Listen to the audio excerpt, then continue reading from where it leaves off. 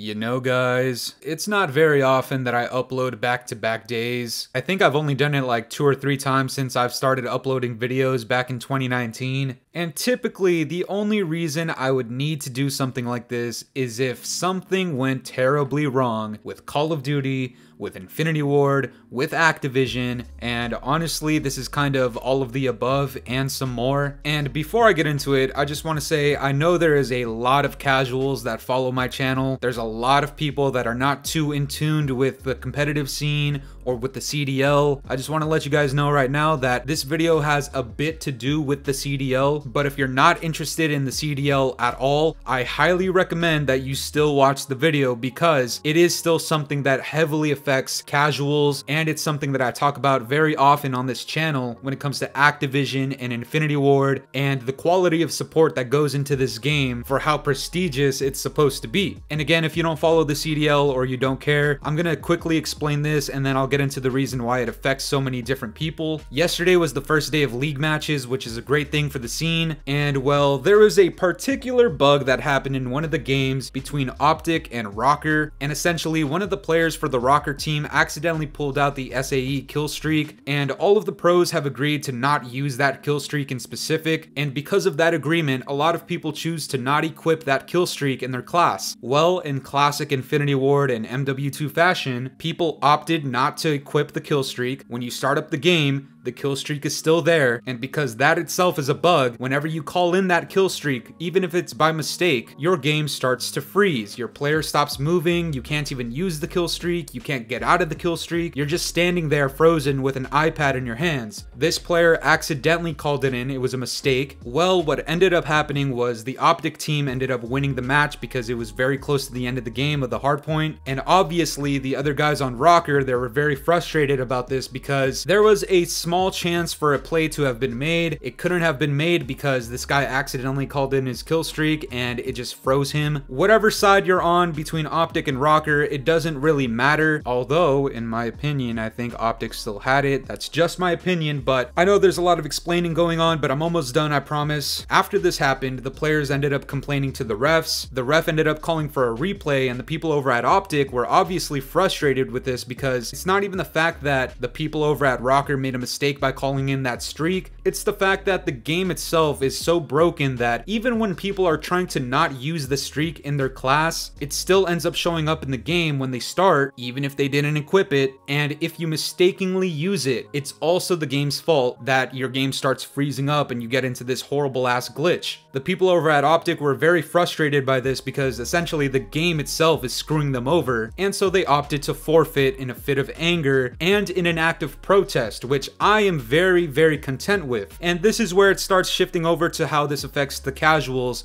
and everybody else who is not interested in the CDL. Guys, how many times have I complained about a specific bug or a decision that was made or any other difficulty in this game in particular, and how many people have responded with, "Oh well, if you don't like it, then don't play it. I don't know why you still complain about it, you still played the game." And I know some people say that in good faith, but to the other people that are saying it as some sort of counterpoint, yeah, enjoy SCUMP scrotum, bitch. They took your advice, and when the game screwed them over in a way that they did not appreciate, and I know a little bit of that frustration lands on the CDL and the refs that made the call, but I think everybody can agree here that that would have never even taken place had the game just functioned properly, right? This is stuff that I talk about on the channel very often. There's many bugs in this game that affect a wide variety of players, a lot of difficulties and issues and decisions that make no fucking sense. We'll sit here and complain about no dead silence and red dots for the casuals that like playing like that. The people on the Warzone end are obviously frustrated with the state of Warzone. You just saw in my last video where I talked about nade shot, and even here in the CDL where teams and franchises gotta pay like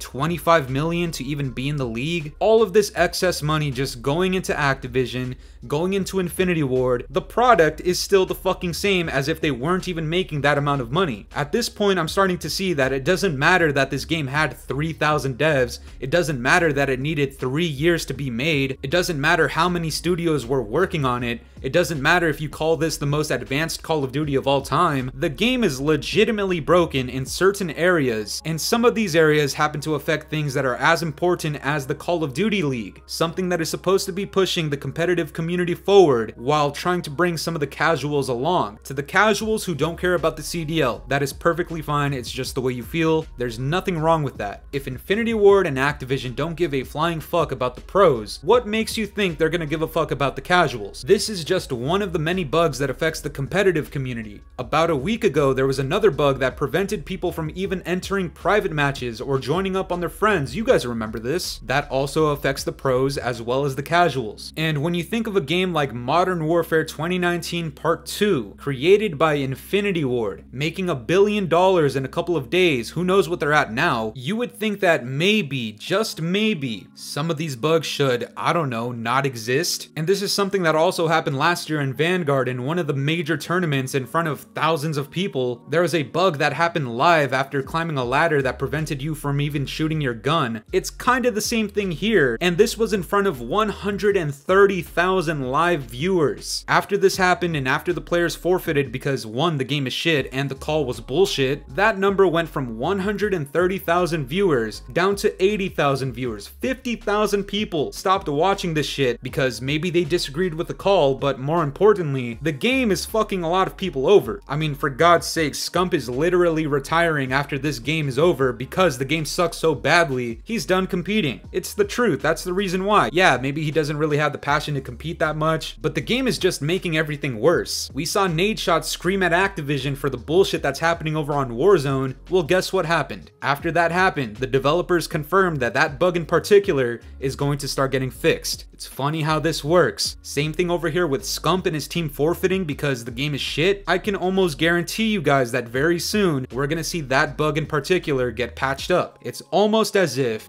you have a platform and some sort of status in the community, maybe you can get the devs to do some shit differently with the game. Obviously, when it comes to decisions like the red dots and the no dead silence, that's just Infinity Ward eating a bag of dicks for fun. But when it comes to issues and bugs and problems and difficulties, complaining will actually get shit fixed. Doing something like forfeiting in an act of protest, I can 100,000,000% get behind some shit like that if it's going to push the game forward in a positive way. I've talked about the countless bugs that are in this game, I've talked about the countless bugs back in Vanguard. Content creators like myself, whether they're bigger or smaller, the chances of us getting anything fixed are very, very, very slim. But this goes back to the point that I made in my last video. I'm very happy seeing other content creators that are a lot bigger, and even organizations like OPTIC forfeiting their entire match because there's something wrong with the game. Again, obviously some of that came down to the call that they disagreed with, but ultimately none of this would have happened if the game just worked properly. I'll say this again, I am extremely happy that some of these other content creators